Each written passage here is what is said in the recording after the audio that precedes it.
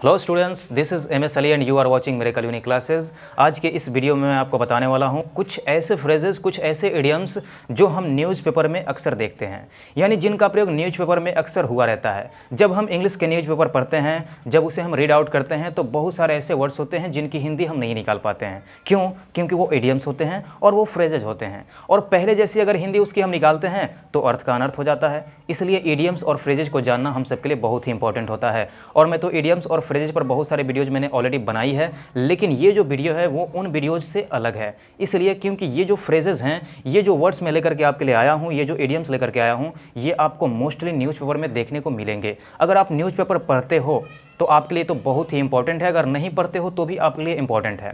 और इसका नाम हमने दिया है न्यूज़पेपर फ्रेजेस। तो इसका मतलब ये नहीं है कि ये आपको सिर्फ न्यूज़पेपर में ही मिलेगा, आपको सामान्यतः अदर किताबों में भी ये मिल सकते हैं। आपको ग्रामर की बुक्स में या फिर आपको लिटरेचर में भी इस प्रकार के कहीं कहीं आपको वर्ड्स दिखाई दे सकते हैं, लेकिन ज़्यादातर देखा जाए मोस्टली तो आपको न्यूज़पेपर में ऐसे वर्ड्स जरूर मिलेंगे। और मैं आपको ये भी बता चुका हूँ कि इडियम्स और फ्रेजेस की हिंदी अगर पहले जैसे निकालोगे तो वो अर्थ का अनर्थ हो जाता है। इसलिए हमें चाहिए होता है कि हम ज़्यादा से ज़्यादा इडियम्स और फ्रेजेस को रट करके रखें, याद करके रखें, क्योंकि हम जितना रट्टा मार कर रखते हैं उतना हमें ज्ञात होता है, उतनी हमें जानकारी होती है और उनका इस्तेमाल हम कर पाते हैं या फिर उनकी हिंदी को हम समझ पाते हैं। तो ऐसे ही मैं इस वीडियो में आपके लिए लेकर आया हूँ 11 वर्ड्स जो न्यूज़पेपर में बहुत ही ज़्यादा प्रयोग में आते हैं।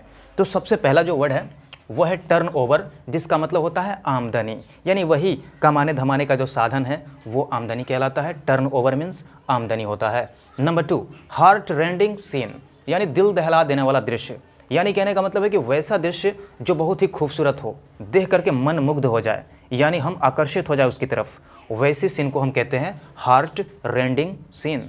Number 3, have a field day. Have a field day का मतलब होता है चांदी काटना, और चांदी काटने के लिए एक और मुहावरा है मिंट मनी, जो बहुत ही फेमस है, लेकिन वो जनरल है और ये है न्यूज़पेपर के अंतर्गत। अगर आपको चांदी काटने जैसा अगर कहीं पर आपको अंग्रेजी मिलेगी न्यूज़पेपर में तो वो आपको मिलेगी हैव अ फील्ड डे, जिसका मतलब होता है चांदी काटना। और चांदी काटने का मतलब ये नहीं है कि छुरे और छुरियों से चांदी को सिल्वर को जाकर के काट देना। चांदी काटने का मतलब होता है मौज मस्ती करना, मौज उड़ाना, गुलछर्रे उड़ाना, आनंद लेना किसी भी चीज़ को, उसे कहते हैं चांदी काटना। Number 4, give a thrust.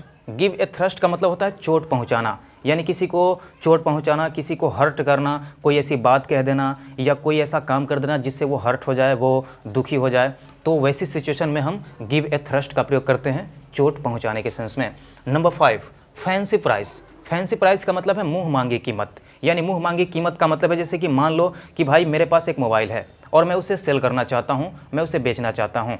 तो मेरे दोस्त ने पूछा कि कितना लोगे इस मोबाइल का, तो मैंने बोला कि इस मोबाइल का मुझे 10,000 रुपये चाहिए, और उसने 10,000 रुपये मुझे निकाल कर दे दिए। तो ये हुई मुँह मांगी कीमत, यानी जितना मैंने मांगा, जितना मैंने डिमांड किया उतना हमें मिल गया, तो वो होती है फैंसी प्राइस, यानी मुँह मांगी कीमत। Number 6, search and award. Search and award का मतलब होता है ठिकाना ढूंढना, यानी कहीं पर रहने के लिए, कहीं निवास करने के लिए कोई जगह नहीं मिल रही हो और हम ढूंढ रहे हो, तो वैसी सिचुएशन में हम इसका यूज़ करेंगे search and award. Number 7, quick of understanding.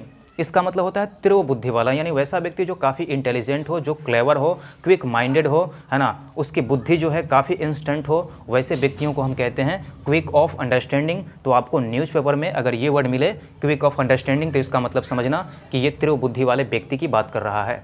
Number 8 है क्वियर फिश। क्वियर फिश का मतलब होता है स्थिर व्यक्ति, या कहीं कहीं तो आपको सन की व्यक्ति भी देखने को मिल जाता है ना। Number 9, peeled stone eight.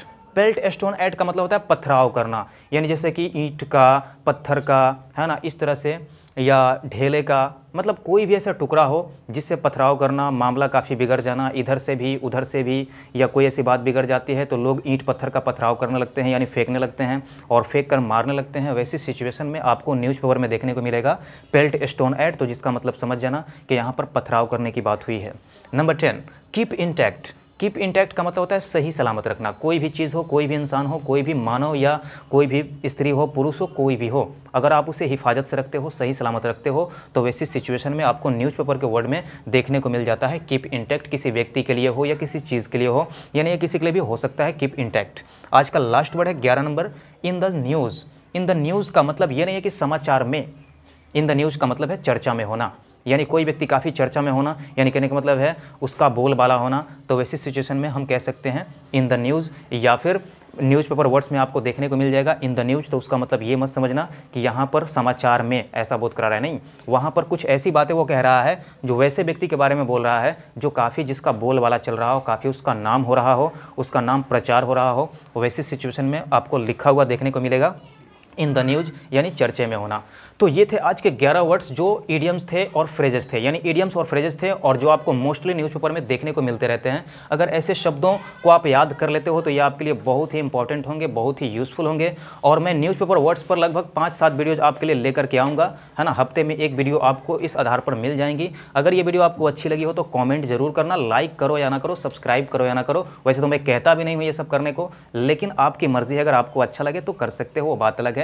लेकिन कमेंट करना मत भूलना। और आपके अंदर जो भी कमी है, जो भी आप पढ़ना चाहते हो या जो भी आपको कोई बात की जानकारी नहीं हो, कोई ऐसे पॉइंट पता नहीं हो, तो आप कमेंट बॉक्स में लिख सकते हो। मैं पूरी कोशिश करूंगा कि आपके कमेंट को मैं पूरा करूं और उस पर मैं वीडियो बनाऊं। सो डियर स्टूडेंट्स, मैं फिर से मिलूंगा नेक्स्ट वीडियो में। तब तक के लिए have a good day, have a nice day.